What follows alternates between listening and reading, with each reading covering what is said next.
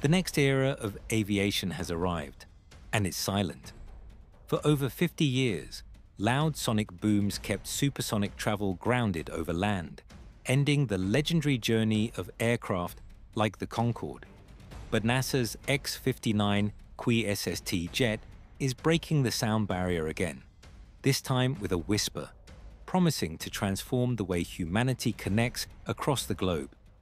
NASA, together with Lockheed Martin, developed the X-59 to gather vital data on quiet supersonic flight as part of the innovative Quest mission. The objective is simple yet revolutionary. Demonstrate an aircraft can fly at 925 miles per hour, Mach 1.4, at 55,000 feet, and generate only a gentle thump rather than a thundering sonic boom. This could overturn strict regulations, opening the sky to commercial supersonic planes and making global cities much more accessible. The X-59 stretches nearly 100 feet long but only 30 feet wide, with an ultra-thin nose accounting for a third of its length. This sleek profile breaks up shockwaves to minimize noise. Remarkably, the cockpit is set far back and lacks a traditional front-facing window, relying on advanced cameras and a 4K monitor for piloting. The engine is mounted on top, with a smooth underside, preventing shockwaves from merging into a disruptive boom, making the jet's contribution to quiet flight astonishing.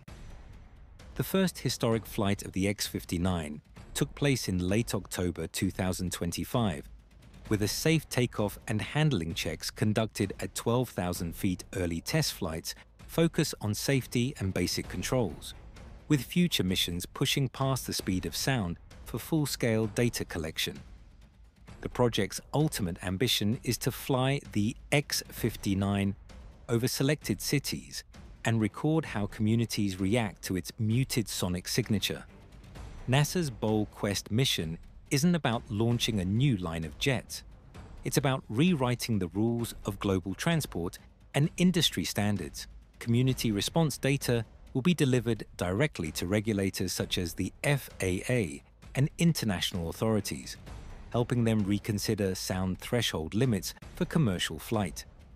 This could usher in modern passenger jets that travel at supersonic speeds over land, shrinking travel times and expanding possibilities in business, tourism, and logistics on a worldwide scale.